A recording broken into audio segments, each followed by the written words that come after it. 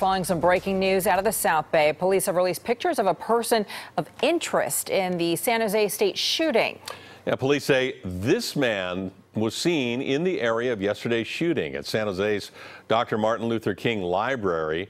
It is unknown if he is responsible, but police want to talk to him. He's described as white male in his early 20s, wearing a blue medical mask at one point, black hooded sweatshirt, and a blue-gray backpack. Police say that multiple shots were fired, causing damage to the library on campus and a nearby parking structure.